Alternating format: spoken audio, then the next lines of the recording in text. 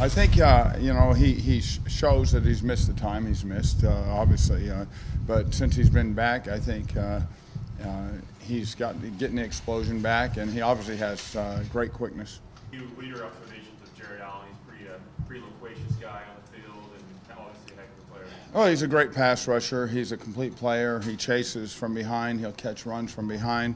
You know, everyone assumes a player like him you can run at, but he does a great job against the run at him. We are familiar with him, having played against him and coached against him. I don't think a player like that, you're going to leave one guy by himself throughout the game, but Marcus knows there are times he's going to have to be by himself and have to handle it. You know, we have a great offensive line. We've been together for a while now. You know, we are a leadership group on this team, you know, because we have so many veterans on the offensive line.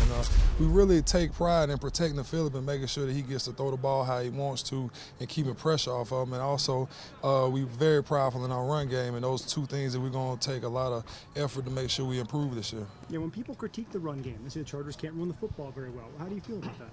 Of course, as offensive lineman, you know, appease us off a little bit. You know, you always want to be able to know it's being tough, hard-nosed, being able to run the football. So that is a point of emphasis for us this year, you know, making sure that we are running the ball great, you know, really pounding them early, you know, in the first and second quarter and seeing some of those big runs in the third and fourth. Are you tired of hearing the name Adrian Peterson yet? I'm tired of it. I don't know if you say tired of it. We know what he is. He's an excellent back. You know, he's one of the best backs in this league, and we have to be ready for him. So we have to be on top of our game to stop him, and that's what we're preparing to do.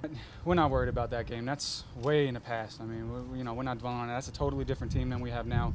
We're focused on us right now. We're focused on us doing the things we need to do to become a good defense, and you know, focusing on, you know, stopping them this week. I mean, the things that happened in the past aren't going to dictate what happens now this week in the future. So.